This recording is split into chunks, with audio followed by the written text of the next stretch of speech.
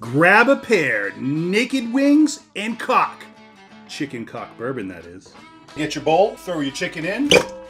Half a tablespoon of garlic salt, half a tablespoon of onion salt, 3/4 of a tablespoon of paprika, and salt and pepper to taste. Now get in there and toss it around. Line a baking sheet. Put a rack on there, spray it down with some non-stick spray, then put your chicken on it. Place it in the oven on the top rack at 425 degrees for 40 minutes, then under the broiler to finish it off for 5 minutes on high. Let's try the wings. Let's try it with the bourbon.